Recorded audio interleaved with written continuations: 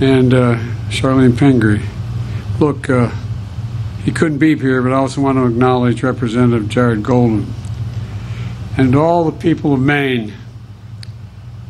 Jill and I have done too many of these. Jill and I are here, though, on behalf of the American people, to grieve with you and to make sure you know that you're not alone. We just visited a memorial at the restaurant, and we're here at the bowling alley where we met with the first responders standing behind me. You know, we'll never forget the trauma they experienced. And as I said, I can't express how much we appreciate what you did. And also, the members from the nurses and docs in the hospital who took care of these folks. I don't know how they do it. We're also meeting with survivors and families of the victims who will never quite be the same. No pain's the same, but we know what it's like to lose a piece of our soul, and the depths of loss is so profound. Some of us have been there.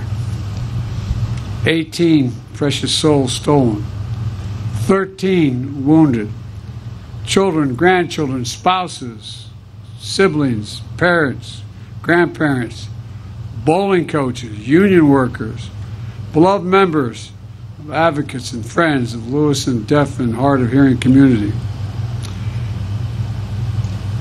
All of them live lives of love and service and sacrifice.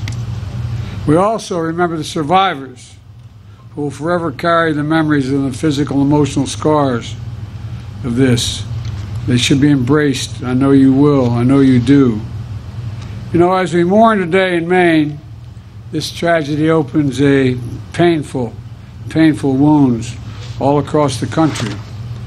Too many Americans have lost loved ones or survived the trauma of gun violence. I know because Jill and I have met with them in Buffalo and Uvalde and Monterey Park and Sandy Hook and all. I've done, anyway, too many to count. Too many to count. From places that never make the news all across America. It's about bringing people together, different voices and perspectives, for an honest conversation on what's to be a long road to recovery. You know, and I've been at this a long time, I know consensus is ultimately possible. This is about common sense, reasonable and responsible measures to protect our children, our families, our communities.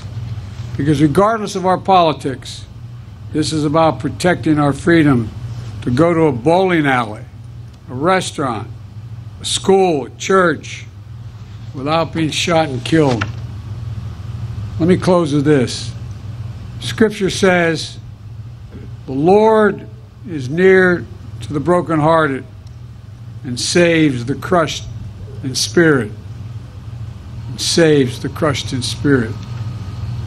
Our prayer is that the crushed in spirit survive this more rapidly than otherwise. You know, as we gather here today, we know your hearts are broken because, but we also know your spirits are strong. The way this community has come together, the way this state has come together, has been a marvel to the rest of the country. So God bless those we lost, and those who have been wounded. May God bless the first responders, as well as the nurses. I told the nurses, docs, if there's any angels in heaven, male and female nurses are the ones that are in heaven. Docs let you live. Nurses make you want to live. For a guy who spent a lot of time in ICU. So thank you, thank you, thank you.